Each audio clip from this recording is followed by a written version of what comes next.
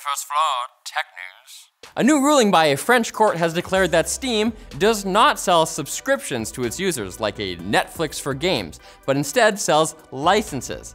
And consumers should have the right to do what they want with their purchases, including reselling their digital goods. The consumer rights group, UFCK Choiseur, French stuff, they've been locked in a legal battle with Valve Corporation for years, and now they say that they plan to challenge other digital markets and platforms who follow the same business model. As part of the ruling, Steam now has to reimburse users any remaining currency in their Steam wallet if the user's account is closed, rather than just pocketing that paper like they currently do.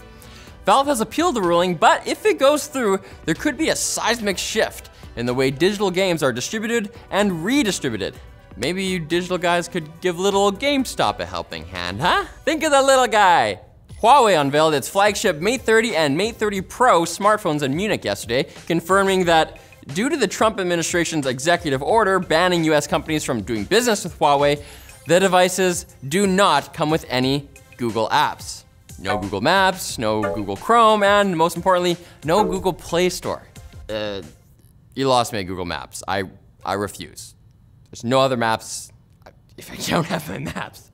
Instead, Mate 30 users will have to surf the web through the Huawei browser and download apps through the Huawei App Gallery, which apparently has around 45,000 apps, compared to the Play Store's estimated 2.7 million. The Mate 30 phones will instead be powered by open source Android running Huawei's EMUI 10, their user interface that approximates Google's Android 10. This means that Huawei will only be able to bring security updates to the Mate 30 phones when those updates hit open source Android.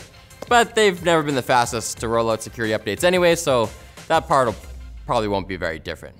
You see, Colton, you set the bar low, and no one's ever disappointed. Exactly, that's my life.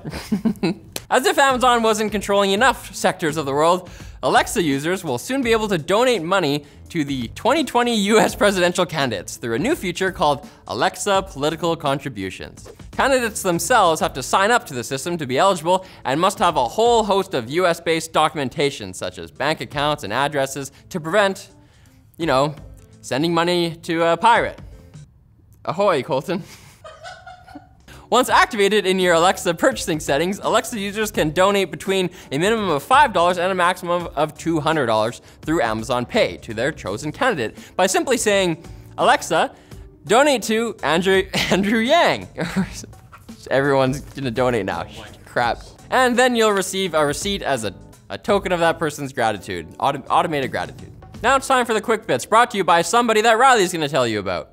Take it away, Riley. Now it's time for the Quick Bits, brought to you by Skillshare, the online learning community with thousands of classes covering all kinds of creative and entrepreneurial skills. Whether you want to fuel your curiosity, creativity, or career, it's the perfect place to keep you learning and thriving.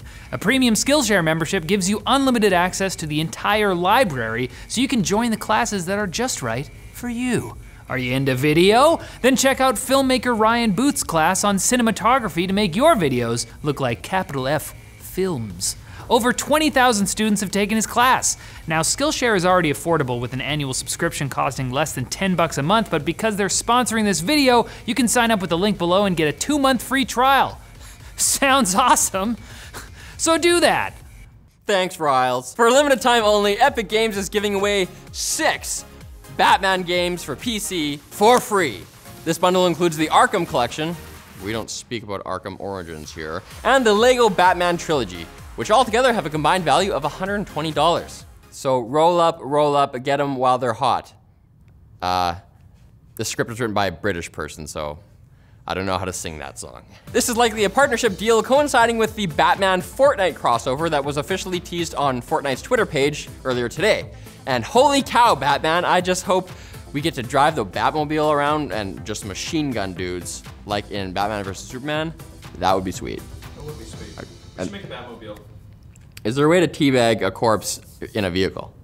Doing a donut over them or something? It's like, I don't think so. Okay, we gotta stop. Disney Plus doesn't launch until November, but thanks to Just Watch, you can already browse the streaming service's 621 different movies and shows, and plan out your re-watching of classics from Fantasia to Frozen before Disney remakes them all and ruins your childhood. again. After all, it's a circle. No. Are you even here? I don't know anything about Disney. I didn't have a childhood. I thought you still were a child. Just Watch's database doesn't currently include upcoming releases such as Star Wars The Mandalorian, but Disney's saying that it expects to spend over $1 billion on original content in the first year, and then up to $2.5 billion by 2024. So you might want to start counting your pennies, kids. And if you're an adult, start planning your sick days off work. I mean, plan your allotted vacation days. And if you're a kid with a job, call the police. Google's sister company, Wing, is teaming up with FedEx, Walgreens, and Sugar Magnolia, whatever that is, to deliver food and healthcare products directly to your house within minutes via autonomous drones from the sky. And if you're in Christiansburg, Virginia, good for you, but you might be able to sign up. Sign up now and never leave your couch again.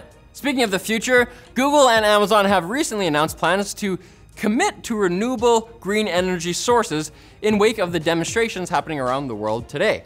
Amazon CEO Jeff Bezos outlined Amazon's promise of being a carbon neutral company by 2040 and claims that 100,000 electric delivery vehicles have been ordered to reduce fuel consumption, while Google says its purchase of a 1,600 megawatt package of renewable energy deals is the biggest corporate purchase of renewable energy in history.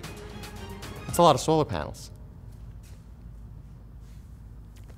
What are you good for, Cole? I'm not much. I just walked in. I just got my lunch. All right, you're off the hook. That's it for the news today. Come back on Monday. Oh, Colton, please leave.